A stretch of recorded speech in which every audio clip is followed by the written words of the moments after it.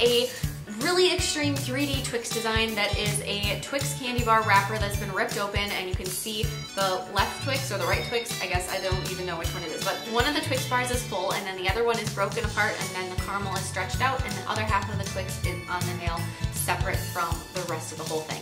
This is kind of part of a little unofficial series I'm doing of different candy bars. I have done a few others in the past, and I will put links to them in the description box below. So check that out. I think they're just so cool, and the use of spider gel for stretched caramel is absolutely the best possible use of spider gel I've personally ever seen. So I hope you guys love that, and don't forget to click subscribe to see all my future videos as well. Bye! So we're going to begin by applying an overlay of a cover pink acrylic to the background of this nail. This is just for strength and to pretty much make the background disappear in the final design. So whatever color, okay, here's what I'm trying to say. If you're pale skinned like me, then this color is beautiful. If you have any kind of a richer skin tone, I would maybe go with a darker shade of cover pink because there's a variety of them. This one just happens to seem to look really nice on me. And so just pick one that really complements your skin tone.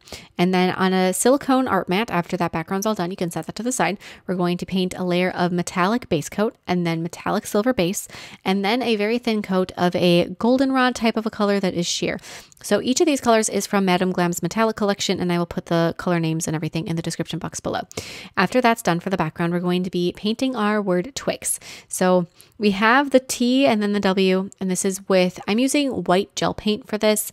I more and more am switching to using gel paint for fine details over gel polish, especially for something that I want really sharp, crisp lines like this lettering. So if you know, it's kind of preference, whatever you want to use. If you are planning to use gel polish instead, I might flash cure after each letter instead of letting it go all the way to the end and then curing it, because you might get a little bit of a color bleed. So then after you have that done, I will take some black gel paint and I will be adding underlines to each letter. Same thing if you're doing this with gel polish instead, especially one that is self-leveling a lot. You're going to want to flash cure this often. So instead of doing the whole word, just go through and do the same thing. And because these do get blended out a little bit, you're going to want to do one letter and then blend it out, flash cure, one letter, blend it out, flash cure. So when I'm blending this out, you want the edge of this black line that's towards the letter to be really crisp still, but the edge that goes out onto the gold side to be what's faded. And it's not a huge fade, it's just a very soft fade. And then after you have that done, then you're going to take that same black and add a whole bunch of little polka dots to the background, a very fine little polka dot effect to the background. Once that's done and that's cured, then you can do a thinner red letter on the inside of each of the white letters. And if during your black outlining phase you had some black paint that got where it doesn't belong, you can always go back through with white gel paint and clean that up. It's really easy to do, especially if you're using super pigmented paints or polish. It's not a huge deal to go back through and clean up any mishaps that there may be. So add those letters in the middle, leaving a thin white outline around them. After that's cured, apply the thinnest possible coat of gel top coat while the whole thing is getting a layer. After that's cured, peel that off your silicone mat and you should see it still has some flexibility to it, and then you can trim this into shape.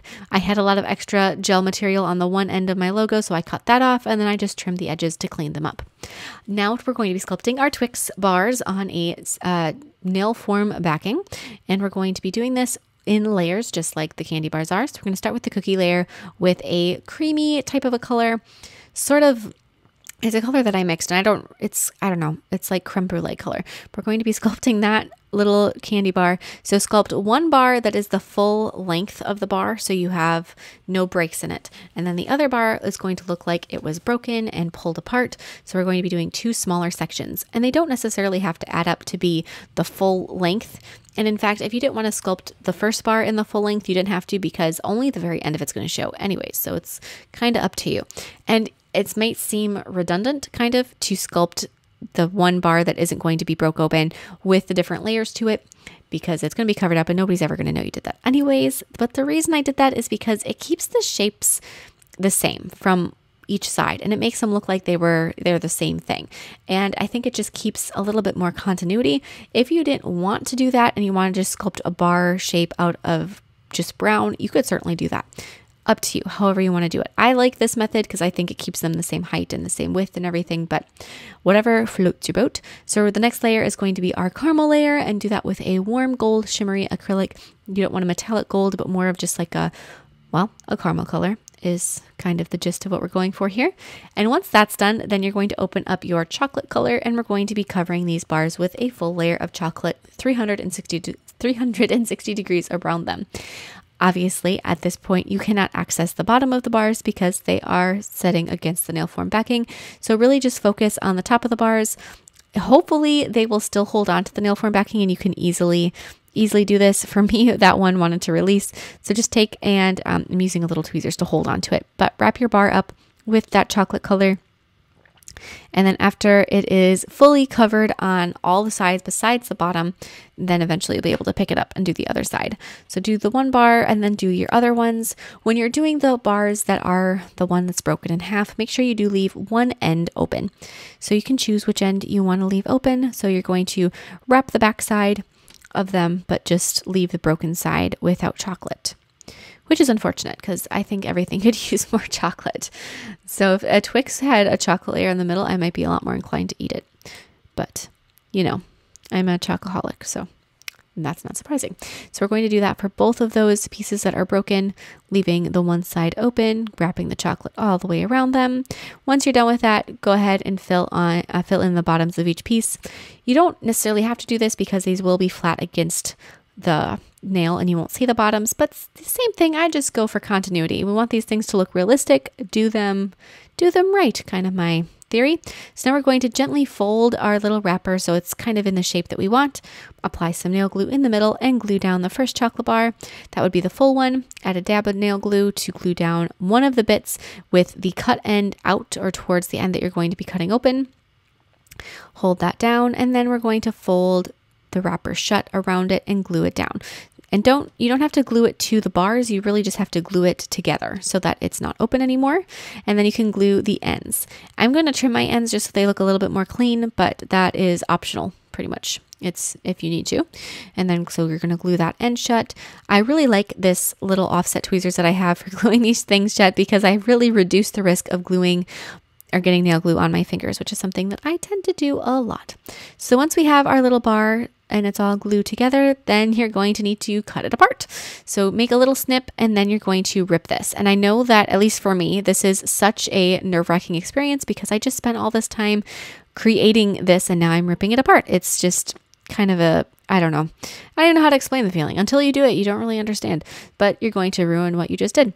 And then you're going to glue it onto the nail. So glue your opened candy wrapper onto the nail. And then if you want to, you can glue those two bits that are kind of flared out down so that they reveal those candy bars inside a little bit more obviously. If you don't want to actually glue those two pieces down, that's fine. They might just stay a little bit flexible and eventually you do run the risk of them breaking. Place a glob of a bit of clear Acrygel on the nail where you want the other piece of the bar to be setting, and then grab some gold spider gel and stick that glob of gold spider gel in the caramel layer of the candy bar. Then hold that up to the partial bar in the nail, stretch it out, set it into the clear Acrygel, and then immediately flash cure. So when you're flash curing, you're both attaching the bar to the nail with that clear Acrygel, and you're also curing that string of spider gel so that it stays up in the air and doesn't droop. Then you just have to top coat everything, and this nail is all done. I hope you guys love this as much as I do. These little miniature candy bar videos are one of my absolute favorites. I will put links to my previous ones in the description box below because I think they are just so stinking cute. And I will see you guys next time. Bye!